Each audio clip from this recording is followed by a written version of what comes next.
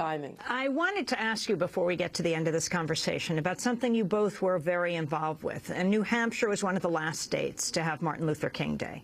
I mean, Arizona voters approved Martin Luther King Day in 1992 after a tourist boycott.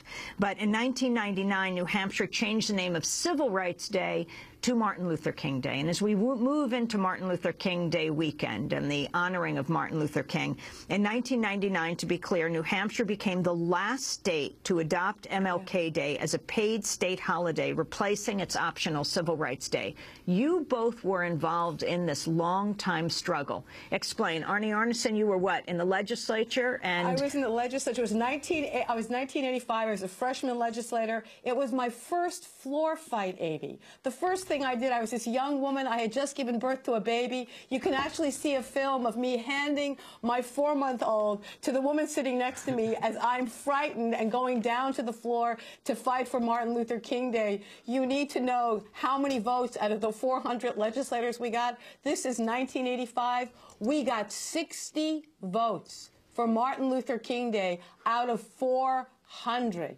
Can you believe it? It was unbelievable. And I fought it every single year I was in. And it pained me to see how long it took for us to actually embrace it. And yet you have Ron Paul right now. I mean, fiercely anti-war, expressing a lot of sentiment of so many people around the country. But also this issue of the Ron Paul political report, the Ron Paul survival report, the newsletters he put out that he claims were robo-signed, but talked about MLK Day as Hate Whitey Day, among other things. Arnie Alpert, can you talk about this? Well, I mean, I think you also want to look at Ron Paul. While he might have an anti-war message, he also wants to eviscerate the social safety net. So, and you have to look at what was Dr. King doing in 1968 at the time that he was killed. He was organizing the Poor People's Campaign, and he was stepping up for the rights of black workers, poor workers in Memphis to be able to have a union.